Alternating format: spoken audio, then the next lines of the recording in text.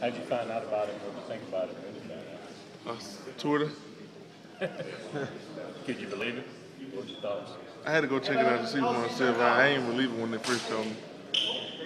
Well, I know you graded out at like 95%, which John Hevesy said that was just a little bit behind Gabe, so that made you a little upset.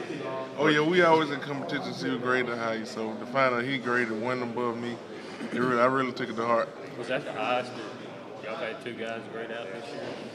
Oh yes, in one game it is. How big was that in a game like this? For Blaine graded 93 too, so all three of us are graded 90s, and all five of us graded above 85. It really helped out. So the offensive lineman grades out the highest gets more dessert.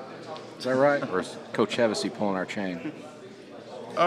It was a lot bigger yesterday. Yeah. Dessert, it was good. It was, instead of that much, it was there. It was What'd you have? It's called a Big Nasty. We can't tell y'all what's Ooh, okay. When you left in the second quarter, you're limping. I know you've talked about how you were fearing the worst, but when you went on the sideline on the bike and everything, when did you start feeling like I need to get back out there? I never wanted to leave, but I really started to feel it like in the middle of the third quarter. And I told Coach Davis I was ready to go, so he gave me to go ahead and go at the beginning of the fourth. You know, the offense was sputtering a little bit. Was that kind of making you scratch a little bit more, wanting to get out there? A little bit, but all season we had that point in the game where we always sputter a little bit. So in the fourth quarter we picked it up and we got back on track. I think the very first play you got in there was a 20-yard run on the right side with Perkins. Do you remember that? And what did you feel? Did you feel like you guys were going to be okay when you got back out there? Oh yeah, that was a very important moment in the game because I think it was third and 8, and to get the first down on the run, it helped us out a lot in the game. I know this was the most you played since the Auburn game. And did you just feel like your old self? Was this the best you played all year?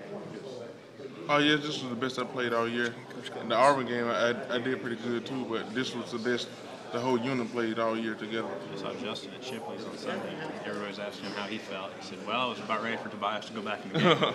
Just what were you trying to get through to him while he was going out there? Because he said it was the most nervous he's ever been in his life. It was a big game for him, the biggest game like most of us has played in. And for him to play at the level that he did while I was out, it really helped us out. It was fitting to see him at Shipley's too.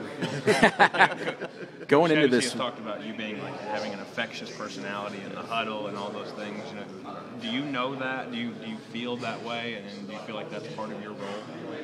Yeah, with me being a senior, this supposed to be my role, and I feel like I have an effect on all the guys that they trust me. So when I'm in there, it's all the fun. Going into this week, do you expect to start? Do you expect to be rested a little bit more again, like you had the last couple of weeks? And this week coming up? This week coming up, yeah. I haven't really heard. As far as I know, I'm going to play in the start, so we'll see.